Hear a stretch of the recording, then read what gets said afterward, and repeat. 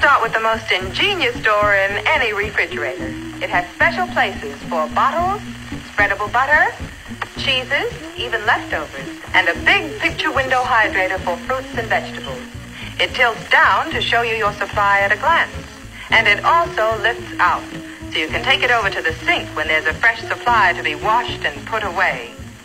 But that's just the door. Think of all you can store in here on these big firm shelves that roll all the way out to you, so you can get at the food and back without moving anything in front.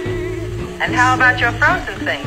Oh yes, there's a place for them too, in this big food freezer. Even your ice cubes have a special place for storage, right here. And watch how they get there. You just take out a tray, turn it over, and push. You get a shower of ice cubes all